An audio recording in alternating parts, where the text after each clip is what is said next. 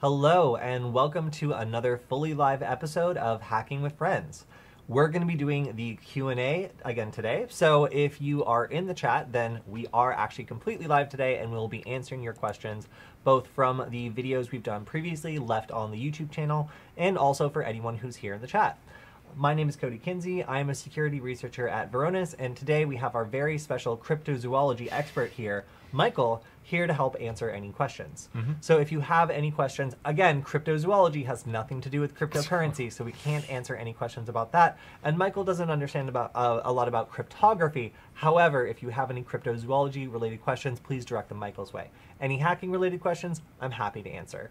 So yeah, thank you for joining us today. And we will be looking for great questions in the chat as well, although we have a couple already pulled up that are ready to go. So it's great to see some cool people like Not Sure in the chat and some nerds like Nick Godshall in the chat as well. So good to see everyone here, and let's go ahead and get started. All right. First question is about us doing a video on SecBSD. Yeah, I had never heard of this. Mostly because there are so many operating systems out there, especially smaller projects sometimes get overlooked. So let's take a look at it really quick. Go ahead and switch to my screen, and you can see, like, I went to the website to just see, like, oh, like, is this going to be another, like, very dry documented project? That looks pretty cool. You've got the cyber Corvid over here. You've got this guy jacked right. He's that looks like some quality matrix stuff. Yeah, I know. This looks like DEF CON like 25 stuff, actually. Yeah. Like I love the art. It's really cool. But all right, this is a little confusing. SecBSD alpha testing phase is over. Okay. Can you zoom in there a little? It's tiny. I mean, yeah, that's about what you get. Alpha testing is over. Okay, fair. No downloads available. What does that mean? But then it immediately lists, is this a download? Can I download this? I guess not. I guess it's just a link. It doesn't go anywhere. Yeah, so that color scheme is also baffling to me. Maybe it's just my eyes, but it makes it harder to read. That's fine. I don't have an issue with it. I mean, it's on black, so Yeah. What's the problem? I don't know. That like blue or purple on the black. You don't do much work in a terminal, do you? No. Okay. All right. Yeah, like, you know, this is hard to read.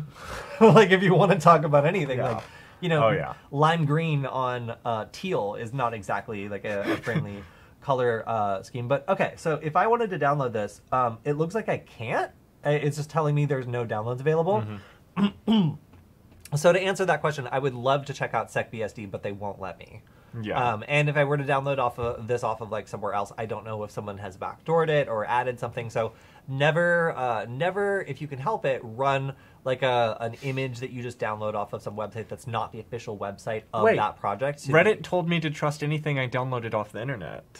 Wow, well, that's great advice for people on Reddit. But for the rest of us, you really want to make sure you're downloading it from the original source so that you can compare things like the hash and make sure it hasn't been modified. In this case, like, I don't see how I would do that. I also don't see that there's like a hash available. There probably was like back when this was open. But yeah, I guess like maybe this will become a thing I can download, maybe not. But for now, it seems like their alpha phase is over. So I don't know if that just means they got bored of it, or if they're moving on to a beta phase that will actually be open to people. But for now, it looks like I cannot. So sorry, would love to try it, but I can't. Okay. Did we want to? So the Nick Godshall, I think, had a question. Oh. How realistic is the Jackie G and the Italian Job causing the massive traffic jam? So we did do a reaction series where we actually reacted to that scene, but would you want to elaborate on kind of what we talked about there? Yeah, for sure. So in the hacking scene, we had a guy that basically got into a traffic control system and was able to manipulate traffic to benefit a criminal situation, I guess we'll say. So he was able to cause accidents, shut down intersections. And is this actually realistic? Okay, well, there was an employee of the city of Los Angeles who was allowed to go into the traffic system, who was, I think he was like fired or locked out, or for some reason they we're not letting him work. And he got really upset about this, and he went in and he started deliberately causing traffic in some of the worst parts of Los Angeles for traffic already. So he just like complicated a problem beyond all belief and really made things incredibly bad. So people didn't really understand what was happening at first, but then eventually I believe he was arrested for hacking.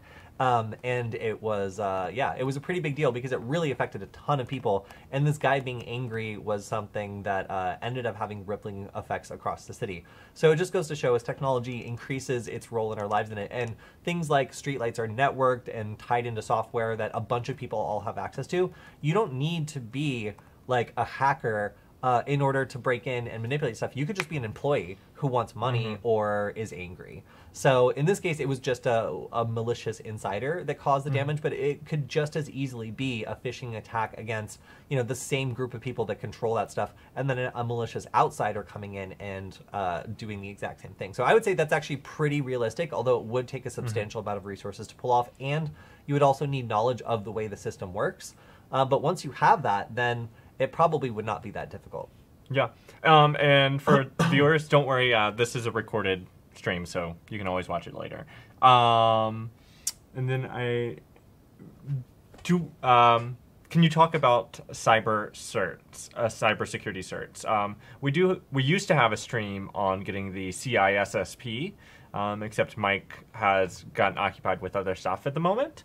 But we do have a stream on that. We've also done a number of streams on the various certs you can get and how valuable they are.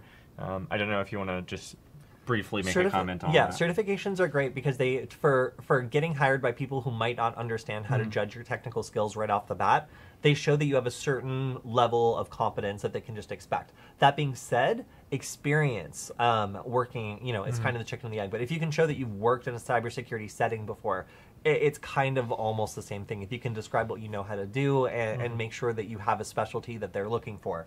If you're doing more general cybersecurity work, like you're an analyst or something, someone that needs to know a whole lot of stuff in one specific field, certifications that are targeted can be really good at letting people know that that's the area that you specialize in. But myself, like, I don't have any certifications because I'm a generalist, so I know a lot about Wi-Fi hacking stuff, I know a lot about OSINT stuff, and I know a good amount about like electronics and Arduino and stuff like that.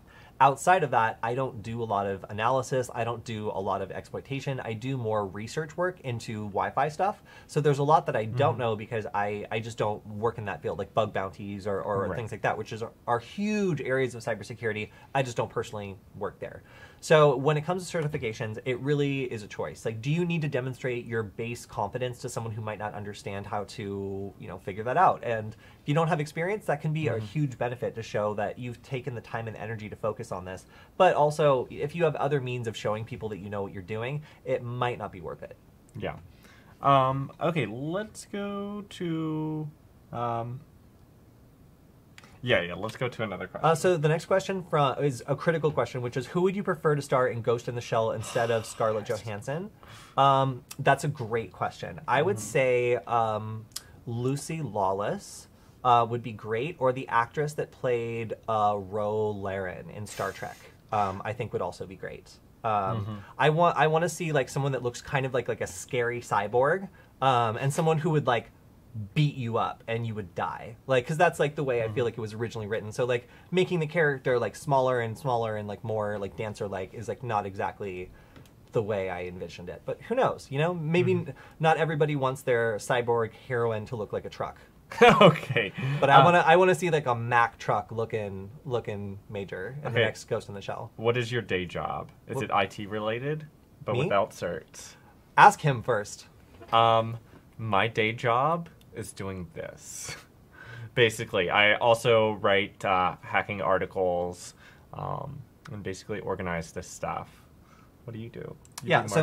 So my day job is more as a science communicator. So I work with other people who are good at explaining technology and making it feel and seem exciting to beginners, to make educational material. And I do this with lots of different people. I do this at Verona's here, making sure that we have the stream and other resources available for the community. And I also do it for Hack 5, bringing up new creators and finding new people who are doing really excellent stuff who I feel like everybody would benefit from seeing.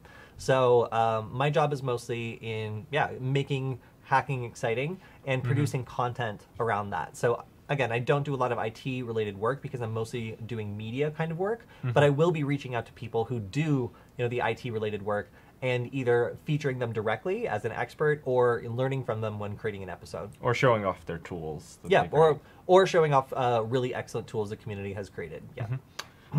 Would we ever consider doing live CTFs? Yes. Yeah. No, absolutely. Yeah.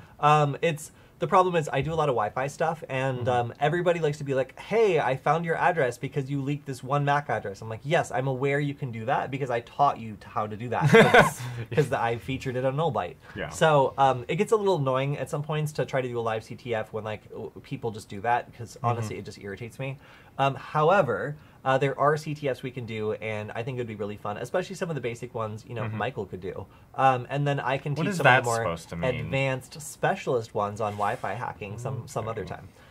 So yeah, I would love to do that, especially like Stefan and I are working on something that should allow you to learn a little bit about brute forcing services, a little bit about breaking into Wi-Fi, and it would be really, really cool if everybody could follow along while we do it. So that's kind of what we're trying to do, because I don't do a lot of web application pen testing, but if Michael would like to learn, one of the basics, then something I have been thinking about having us do is like hack the box stuff and other web CTFs like that. So if y'all do want to see that, certainly let us know.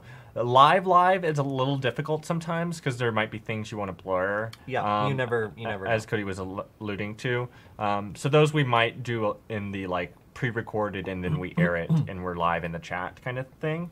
But it certainly could be fun, like all of us together collectively figuring out a CTF. So that would be great because a lot of you guys are a lot smarter than us, and our whole goal is to be surrounded by people who are smarter than us at different things that we just haven't had a chance to get to learn. So it's really nice having a bunch of people from various backgrounds in the chat while we do stuff because a lot of you know a lot more about programming than I do. Any good courses on Active Directory hacking? Courses. I typically don't recommend courses I haven't taken, and I have not taken any courses on Active Directory. That being said, it is a hugely profitable thing to know about because everybody uses Active Directory.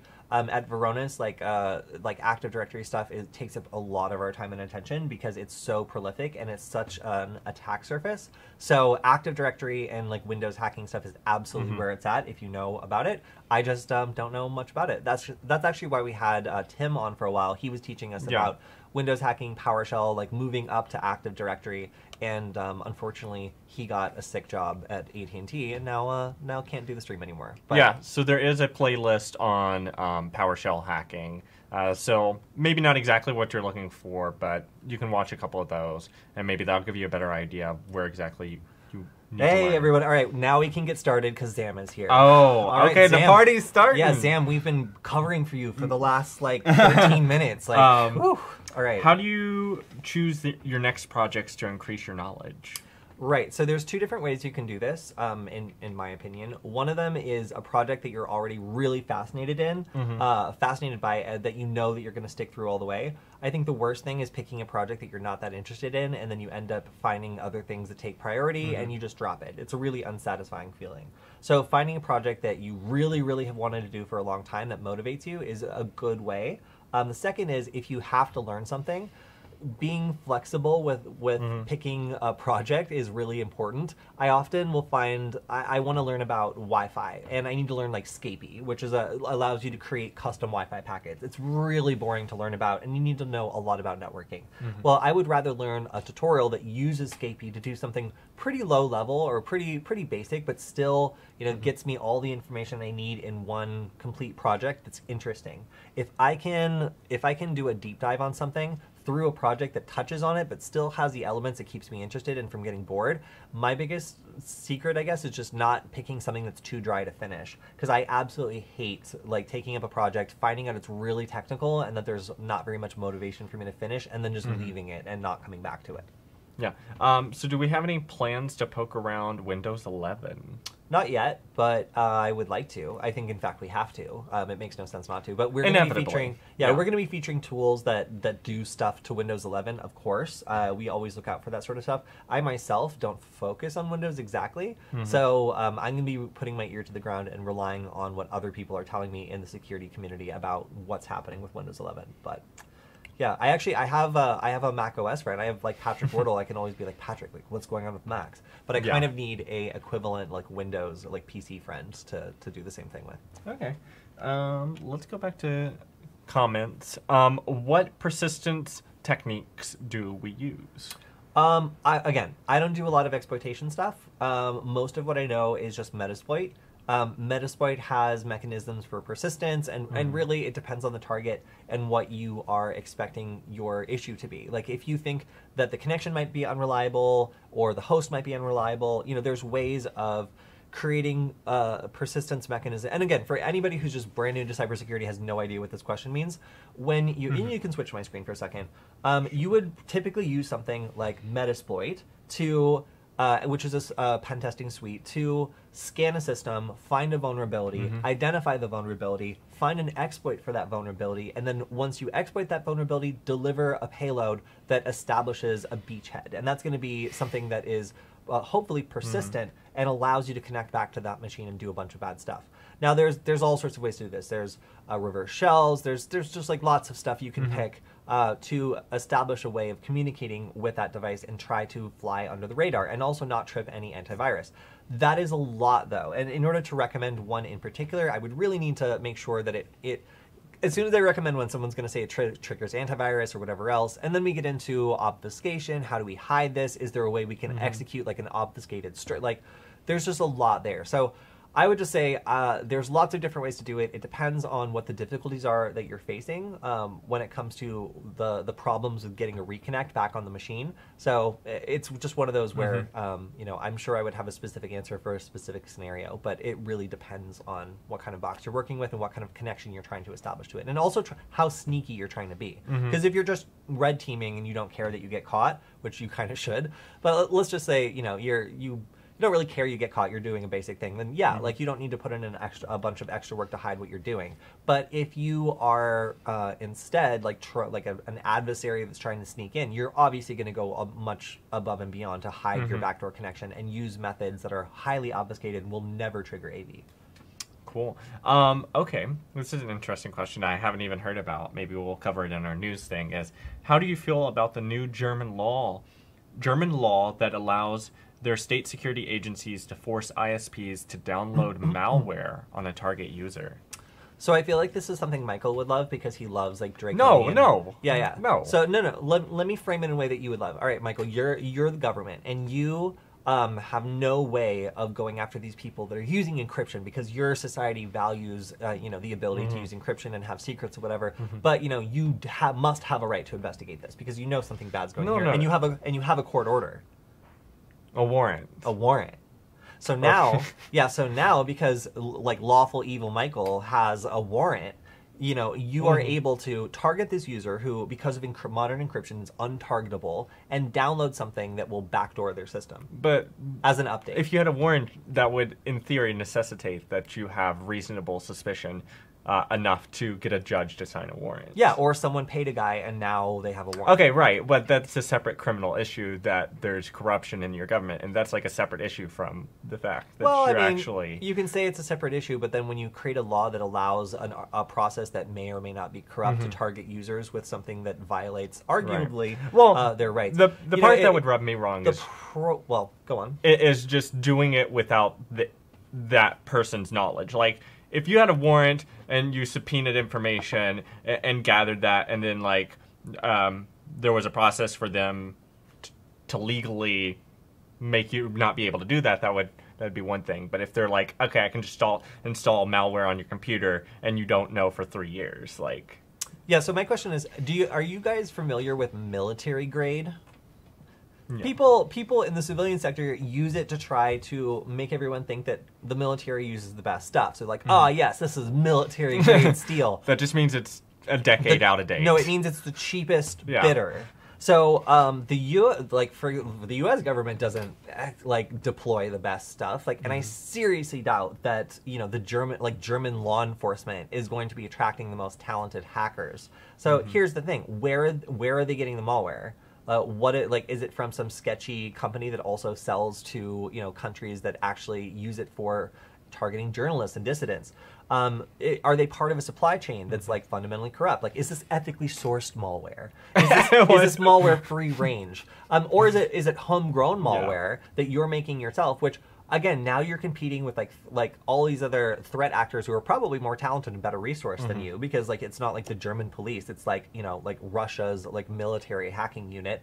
And like if you're using an exploit to go after these people, what's to prevent them from A, taking that and just using it to target as many users as they want, or B, connecting back to the backdoor that you have created and being able to access everybody that you infect and potentially compromising your investigations, like stealing data. It's just, when the government tries to legally hack other people's computers, I am of the opinion that they do a terrible job usually, and usually end up having to turn towards a company that is ethically questionable in order to get the job done. Because, not like, again, like the police department doesn't always attract like the best hackers. I'm just saying it's not a popular job for people who do the sort of thing that we do. So it's in my opinion not a good idea.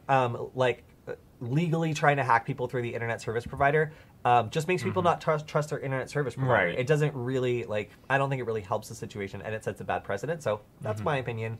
As I said, I believe Michael would favor this law, like, overall. I don't. No, I would no, probably not. Not the way. Okay. Like usually where I draw the line is like sort of the notion that you have to reasonably the reasonable expectation of privacy, right? Like if I'm in my house, I have a reasonable expectation of privacy on what I'm doing. If I'm talking on an encrypted app, I have reasonable expectation of privacy. You know, if I'm in the middle of the street having a loud conversation, I don't have a reasonable expectation of privacy, right? So that's where I generally draw my line on surveillance. But anyway, besides that, what kinds of machines do we use and why? Oh, so the network name of my machine is currently Raytheon ThinkPad, but this is a MacBook Pro. And I use MacBook Pro because I work for people who will buy me a computer. Okay. Yeah. I have a MacBook here that I do for some of the production stuff, but we're actually streaming on a Windows machine right now. I use Windows because it has better compatibility with games and a lot of the programs that I use, and it's just something that I grew up on. So, I mean, I don't really think that one of the OSs is better than the other. Yeah, macOS is Linux-like enough that I can follow along with most tutorials without needing to spin up a virtual machine. So yeah, that is nice. That's not the case for Windows. So for me, like, I'm pretty comfortable with macOS until I have to use a program that's Windows only. Yeah. That being said, like Espressif only makes a programming tool for the ESP8266 that only runs on Windows, which is why I'm limited to using like Python tools instead. Yeah. One really good question is, doesn't the German government not allow people to scan other devices? Yeah, they don't. Isn't that wild? So if you were to just port scan someone in the United States, it's just like you're just knocking around. You know, you're not doing anything malicious. You are just looking, and looking in the United States is not a crime. Peeping is not a crime here. It's not. So at least on networks. So calm down, Michael. Basically what this means is, as a U.S. citizen, I can run around and port scan anybody in the world, and they can't get mad at me because, well, some military ranges or whatever, or government ranges will be like, you need to stop port scanning this, and how did you even find out about this IP address? And you're just like, because it was one of the theoretical IP addresses that existed in that range. Oh my gosh. But you're allowed to do it. In other countries, this is not the case. Port scanning is treated as like an aggressive, like active act. So you would, if you lived in like Germany, for example, you would need to get like a Shodan account and look at the results that somebody else had done. So this is limiting in a lot of ways, and it's also convenient in a lot of ways. The convenient thing is Shodan has filled a gap where Europeans, you know, or people in most European countries cannot do port scanning, and thus they need someone to do port scanning for them who is allowed to. And then they can share their data and everything's fine. So Shodan is really popular in Germany because, you know, it allows them to instantly see as though they had scanned the host themselves. Now the problem is you can't do anything custom. So if you want to, you know, port scan something in a certain way, or look for a certain service, or do something funky that Shodan doesn't do, you cannot do that. It's not legal, which trips me out. You know, it just trips me out. It's kind of the same debate over, like, is it legal to record and decode packets? Like in the United States, yeah, those packets are flying over your property. Those packets are your property. Like you can listen to them all you want. I mean, provided you're not doing something like I don't know, like really crazy, like cracking military communications or something with like stolen passwords. Like, you know, provided you are using open source tools and you're you know, just listening to packets, that's not a problem. But in many other places, it is. Like intercepting communications is either a crime or it's something that's like very frowned upon. So just the difference between different laws in different countries is really crazy for hackers. Because sometimes I'll be talking to a German hacker about something that I did, and they'd be like, what? Like, how did you do it? And I'm like, this was perfectly legal. He's like, oh, I can't even port scan. Right. So, you know, it's a lot of differences between different countries, and it's really interesting to see the different businesses that have sprung up to kind of get in the middle and fix this problem, like, not Maltego, Shodan, for this issue in particular. Okay, let's go to another question from before. Yandex reverse image search. Do we have any experience with that? Yeah, so let's go over here to Yandex. So Yandex is the Russian equivalent of Google, and it has a lot of different stuff available, such as reverse image search. Now, I typically use things like TinEye in order to find like an image or something that I'm trying to find a larger image of. And in this case, I took a crop in of a Theranos company photo. That is all over the internet. Like this is like definitely it exists somewhere. So my kind of measurement for this is, if you feed it an image, can it find like other cropped in versions of the image? Can it find other colorized versions of the image? Like, you know, or is it just limited to like the exact image? So TinEye is really good at like if I take an image and I crop it in, or if I find a cropped in image of a larger one, I can find the full version or a higher quality version relatively easily. It's great at that. I think like they might have been talking about facial recognition, which is admittedly slightly different. But you know, in terms of just like my smell test for like, can this find a larger version of this cropped image? It did a terrible job. It just like found me other crowds, and they're not even in. Oh, like, it's just like people. Yeah, it's just random people. Like it says, no matching images found. So I was gonna say Google does that as well. Yeah. So yeah, which is again unimpressive. So I'm not particularly impressed by it yet. If you guys have an example that you think is cool, then please let me know, and we can switch away from that. Yeah. But yeah, for now, like I just like have not really found it to be too super useful or impressive. Okay.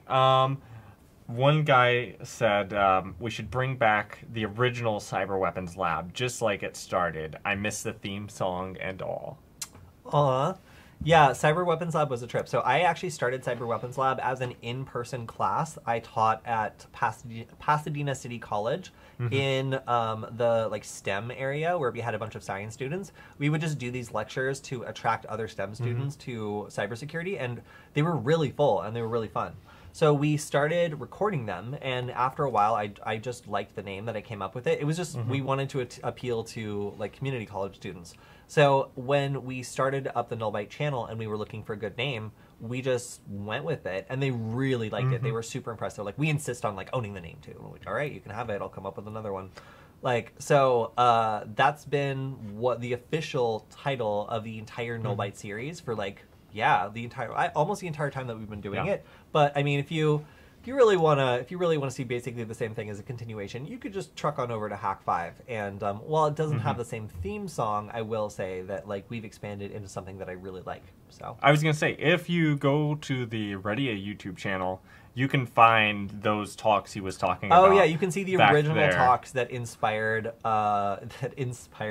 the whole channel. So yeah, you can see some good talks we did on Linux, networking, hacking, getting into hacking, and like the difference between white hat and gray hat and black hat hackers. Like, you know, it's all kind of in there. And it was really cool. We also got a lot of people who were freaking out and yelling at us for stealing the first episode of Nullbyte. They're like, we saw this on Nullbyte and we know that like you're just stealing. I was like, no, this is me. I posted this here before anyone paid me to do Nullbyte. So no. I was gonna say, if you go to Nullbyte as well, I think if you scroll all the way to the bottom, we have some of those really, really old. Yeah, if you're talking about the videos. original Nullbyte ones, those were Yeah. videos we shot in hacker Yeah, spaces. here you can see the first. Yeah, we shot three. these in Null Space Labs, which is ironic, but they're not affiliated. And we just did presentations where we brought in a bunch of community college students to the hackerspace, filled it up, and then like did talks with different students. It was super fun. It was super cool.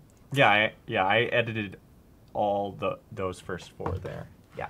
Okay, let's see. I've lost track of the chat, so you may need to. Yeah. I have a question for the audience while you're looking. Oh, I can respond to Victor's question because I think I also have your question in here about the ADSB stuff. Ah, yeah. Please go on. I'll switch back to my screen. Hold on. So the main adapter that I recommend would be one of the FlightAware ones. That's what I have. There's a blue or purple one that has the built-in filter. Basically, all it is an RTL SDR, right? So you can use any RTL SDR. If you have like FM radio stations near you, then sometimes you can get interference. And so then you need either the blue one with the built-in filter or one of these filters. FlightAware also has the 1090 megahertz ADSB antenna. That's what I have right there. If you want to upgrade a little, you can go to the AirNav store. They have the same RTL SDR ones, but I think they also do the 978 megahertz. So that's the smaller, like single engine Cessna type planes. But if you really want to go overkill and you just can't be bothered to set up a Raspberry Pi or something like that, then you can get these and just plug Ethernet right into them and they'll just work. Before you buy either of those, I would go to the Flight Radar 24 website, FlightAware, and AirNav websites, and they all have a section where you can submit your location and volunteer to give them data. And as a side benefit of that, you get hardware for free from them, and then you can just like siphon off that information for whatever use you have as well. And another interesting use you can do is if you do have multiple SDRs, or you have one of the Kerberos SDRs that's like 4 RTL SDRs connected together, you can do this setup where you have the voice data, airband voice data, ADSB, ACARS is like text messages for airplanes. So you can get a lot of interesting information all in one little setup like that. Yeah, that's really cool. I also really like that under certain circumstances you get free hardware. Yeah, absolutely. And like, I'll admit it is pretty hard now, especially if you're in America or somewhere like that. Now, if you're in another country, it can be easier. If you're outside of Europe and outside of America, then you can certainly have a better chance of getting the hardware for free. That being said, they are starting to put the receivers on satellites. They still like coverage in certain like mountainous terrain or places where there's big gaps in coverage. But yeah, still worth a try because it costs nothing to try. So. All right, I'm going to answer Chris Ryan's question, but first I have a question for all of you. Give me 1 second to pull this up. Okay, let's switch over to my screen. So this is my question. This is a device that is being designed and created. I'm also participating in the creation of it. And it is a Wi-Fi hacking device that is handheld, and it's kind of obvious what it looks like here. So my question to all of you, and I invite you to vote on my Twitter post I just made, which is at Cody Kinsey, is what is the name of this device? What should it be called? There are 2 options that are currently leading. It is either a hack boy or a hack held. And you can see there's already some voting that's going on. So if you have an opinion on this, please weigh in, because the fate of this device's name hangs in the balance. So it's either... Oh, but I could see how that could be like off-putting as far as being genderized. Yeah, but it's based on a device that was already genderized in like the 80s. So like, are you gonna like go and reinvent it? Like, that's true. You know, who knows? I'm not gonna vote one way or the other. I just want to know how you feel. What is this device? Is it a hack boy? Is it a hack held? Please let us know. If you have another idea for it, also please throw in a dark horse. I want to hear it.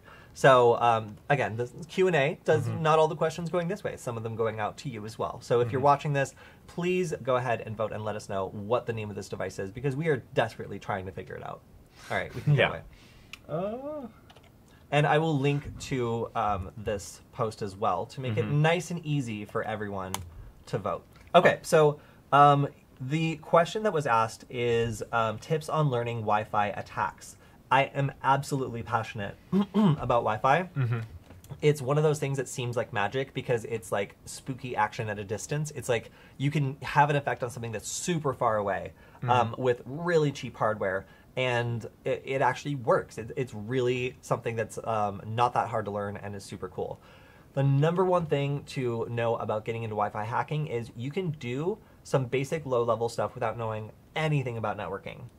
But if you want to be good at this, and if you want to understand what's going on, really understand what's going on, then you need to learn about networking. Even a routing and switching class will give you 80% of the information you need to be able to pick up on what's happening with Wi-Fi hacking, because there's a couple like custom special protocols that happen over Wi-Fi that you can learn about, that you can attack, deauthing, sending up beacon frames. And the Stefan's Wi-Fi deauth, or Spacehoon's Wi-Fi deauthor, is a great example of a tool that can let anybody get started with a couple of these properties. But once you want to get into the fancy stuff, which I really like to do because I think it's super cool, like kicking a device off a network and forcing them to switch over to yours, and then like popping up a phishing page. Like Stefan and I can create a device that does that, but you're not going to understand how it works because it's doing like DNS spoofing and like a captive portal thing, and like, you know, we really want people to be able to understand like why this is so cool. And really the only like requirements are knowing a bit about networking and probably doing a little bit of reading from researchers who make it really easy to digest. So a lot of the exploits that we use, or at least many of them that I use, are based on papers by Matthew Van Hoff.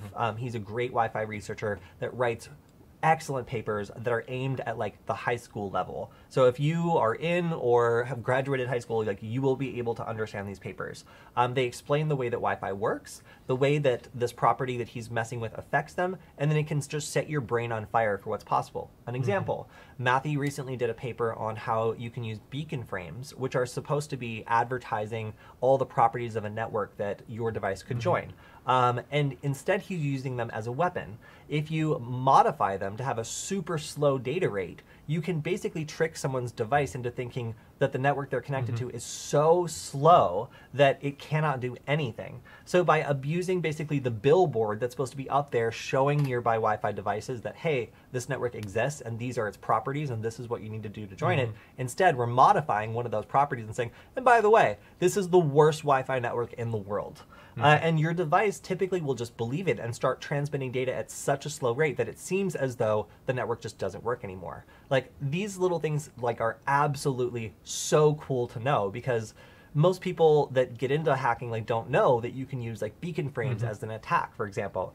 And for one, being fascinated by this stuff really helps because you're going to want to read those papers. And when you learn like a new way that you can make billions of devices react like weirdly, or in a specific way that makes them vulnerable, it's really exciting. And there's still a lot out there in terms of what you can do as like a junior cybersecurity person with this stuff. So I am part of a team with Stefan who will take one of these things that have been discovered and then try to make it work on a super cheap microcontroller and then turn it into a tool for everyone to use.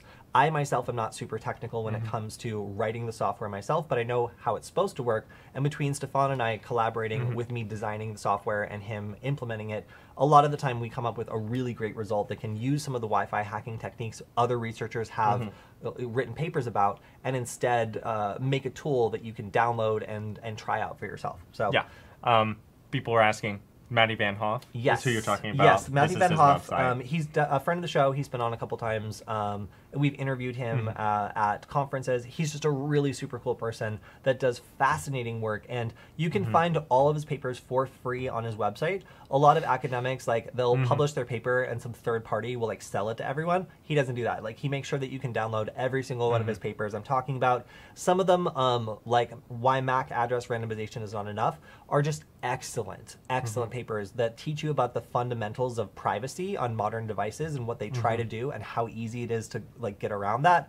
And then others are just like straight up Yeah. attacks on the Wi-Fi protocol, including WPA3. So Matthew's one of the preeminent people studying WPA3 and has already found multiple flaws and had an influence on the way that it's been created. So he is absolutely the person to be looking at if you want to stay up to date on bleeding edge Wi-Fi stuff that maybe hasn't made the news yet because nobody's implemented it on a wide enough scale to, you know, to make the news yet. So Yeah, sorry. I was going to say, fun fact, if there is an article, a scientific paper behind a paywall that you want access to, there's nothing stopping you from directly emailing the researcher and them giving you the paper.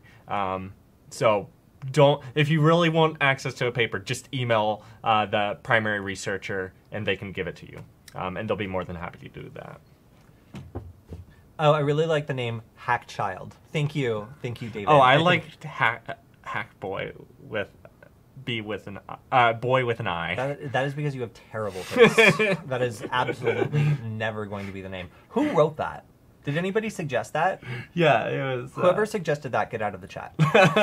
You're like, you're banished. Okay, we're not going to ban you this time because I solicited input, but we are absolutely not naming it Hack Bois. Blah.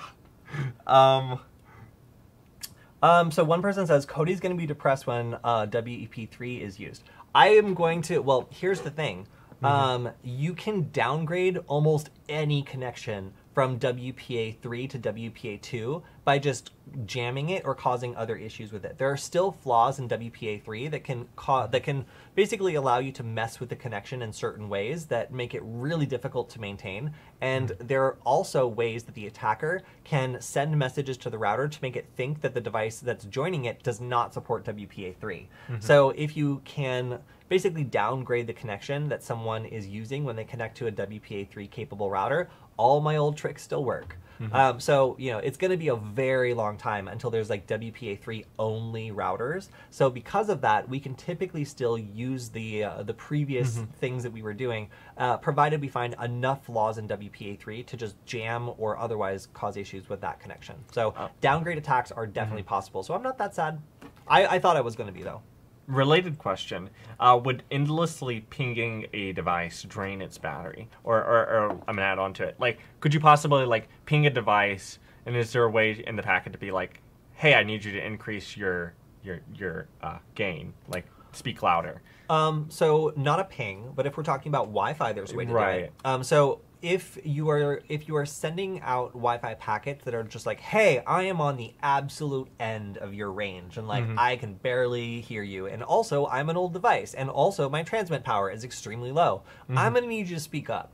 You could definitely target a device and cause it to transmit at its maximum possible power by just saying that that's what it has to do in order to communicate with the base station. So you could create a malicious access point that, you know, connects to the device and then just starts absolutely draining its battery by either it can send it packets that force it to keep its radio on, connected, and broadcasting nonstop. So that's one method, is just increasing the volume of transmission. And the second would be increasing the power of transmission. So sending it a bunch of packets that say, hey, turn up your radio all the way, and then also, hey, here's a half-form packet, whoops, I dropped it, here's a half-form packet, whoops. And like by continually doing that, you can basically cause the radio to be on all the time, which is super battery expensive. So yeah, it is possible to do this.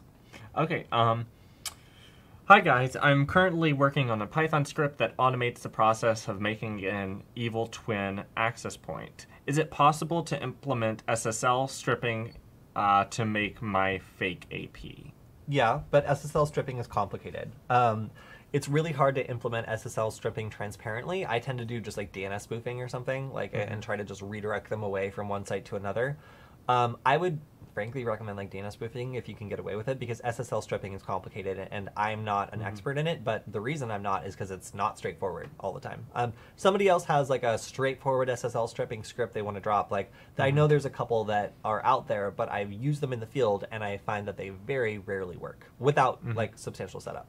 Could you elaborate on what a malformed packet is? Yeah, so a malformed packet is a deliberately messed up packet that has information that causes the access point or the client it's being sent to behave in a desired fashion. So let's say that we want to create a malformed packet.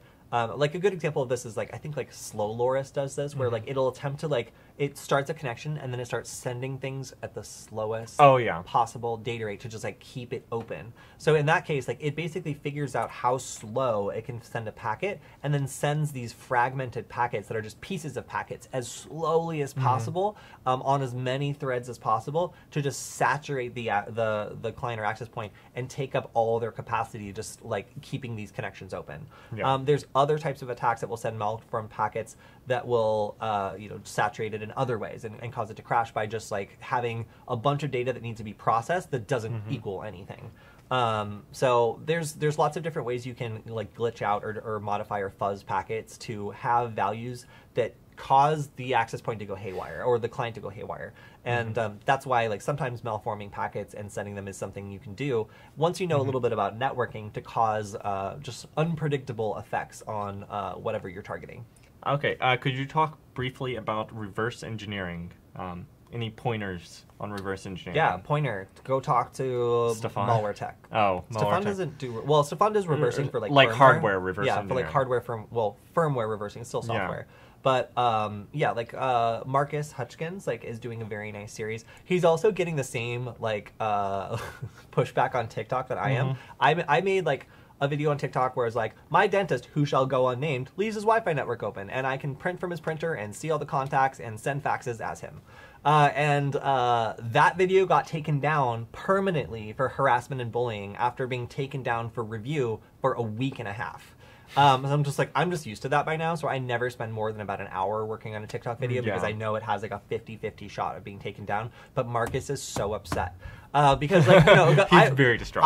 I am too. Anytime it happens, I'm still just like, TikTok sucks. Like, it's so annoying to have people that don't understand cybersecurity being like the fact that I didn't name who this dentist is, and I'm just like disclosing a very benign vulnerability, is just like, clearly the people don't get it, and they have people that are working there controlling content that they don't understand. That's a problem. But like at this point, it's just a systemic problem. There's no way to fix it. You can't talk to someone at TikTok. Like it just it doesn't work.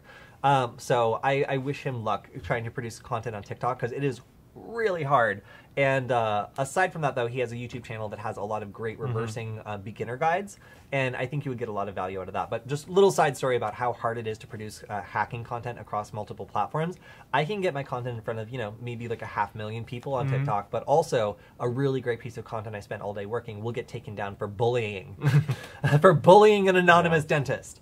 So it's really whack trying to be a content creator and do this all over the place. YouTube has gotten a little bit better, but we still, even doing the hackers react scenes, we're taken down relentlessly. And and also like we can't do anything that's like phishing or social engineering. We have to be very careful around on YouTube as well. Absolutely.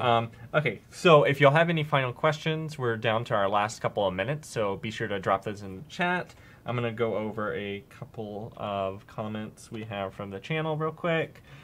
Keep up the live Q&A. You're doing a great service to those who want to explore. Personally, I'd like to see a live interpreter SMB session where the target has an AV on like a VAST. There are no solid videos that actually work on YouTube. Do you have a test on this? That's like a very specific. That's like quite specific like setups. Like did somebody with a VAST hurt you? We definitely want to do something on Meterpreter. I like Rapid7. Back when we were going to like hacking conferences and doing like interviewing people, we interviewed a bunch of people that worked at Rapid7, and they all seemed really happy. They get sent to conferences, they get to like create interesting tools. So I would love to like look at some of their stuff and use Meterpreter and just show off what it is, because the whole like kill chain or like the exploitation chain like is really interesting for beginners to see how the whole shebang works and how this framework has been set up. Also, once you learn how to use Metasploit, like so many other programs are modeled after it and become a lot more accessible, like when you learn how to use a module or do a scan or whatever. So I think it would be good for us to do a Meterpreter episode. If you guys want a Meterpreter episode, let us know and we'll do it. Although I feel like I feel now the meme is Cobalt Strike is what all attackers use, and before it was Meterpreter.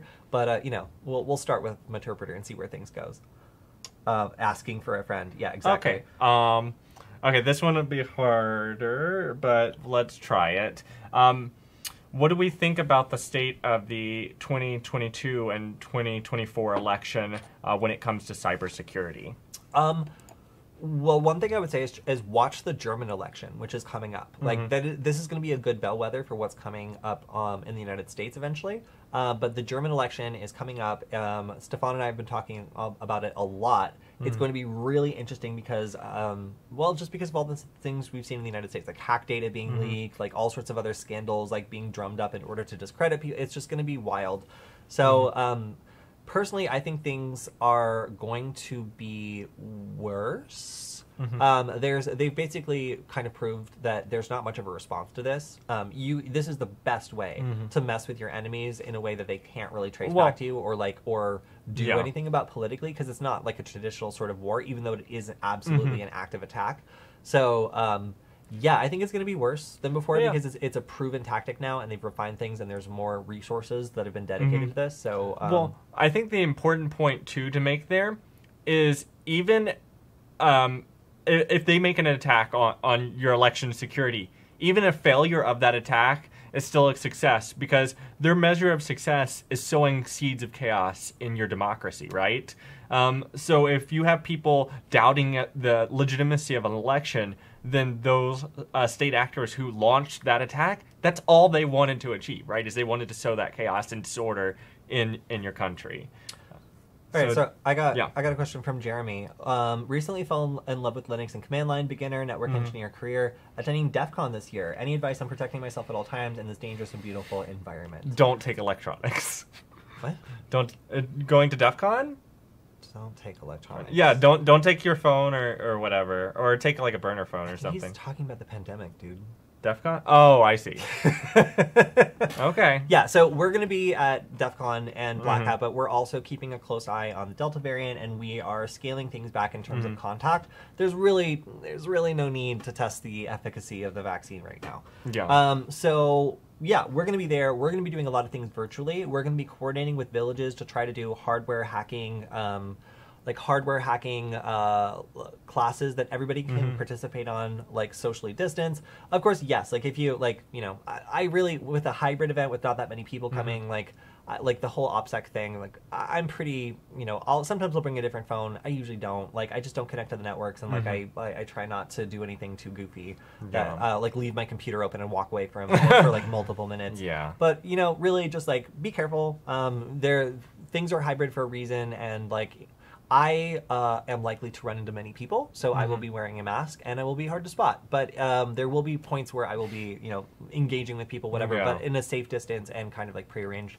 So yeah, like it's going to be a really weird year. We're going to be there working super hard at Black Hat and DEF CON, but things are not quite back to normal. So just be careful and try to take advantage of some of the hybrid things that are going on, because it's just a lot of people in Las Vegas. What's your favorite Kali hacking tool?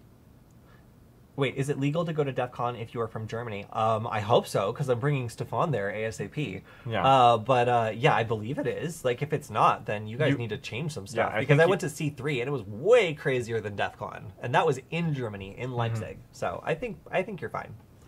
Yeah. Yeah, I would just highly recommend people that are attending in person be vaccinated. And hello to Brazil. Yes. Hello to all of Brazil, but especially Nathaniel. Okay, this VPN chains in Android. Is that a question or a statement? How to set up? Oh, I don't know. I just use a use the one VPN. I just use one or two VPNs if I need to, or I'll use a VPN to Tor or Tor to VPN, whatever, but I don't really do VPN chains. Sorry. Yeah. One question was, before you wrap up, what language is most important for a good cybersecurity expert? So that, again, it totally depends on what you're focusing on. If you're a generalist like I am, Python will serve you well, because you can interact with APIs, you can like bodge other people's code. I would say for learning, then C++ was really helpful for me, and I use it all the time in Arduino and electronics, and it's really helpful if that's what you want to get into. So if you want to mess around with electronics, then C++, and then after that, Python will be a breeze to learn. If you just want to be able to interact with APIs and you're not going to be doing much programming, but you don't want to be left out of all the fun, Python. It's a little bit of a messy language, and it lets you make a lot of mistakes and is very forgiving. It won't make you a great programmer, but it will allow you to make prototypes that are good enough, if kind of ugly, to prove a point. All right. I think we're basically out of time, unfortunately. Yeah, no, looks like we're about there. So, all right, everyone. Thank you so much for participating in the chat today. I always enjoy these Q&A sessions. If you didn't already vote, I'm going to drop the link again. Please tell us what the name of this device is. If we switch over to my screen, you can see this is the device.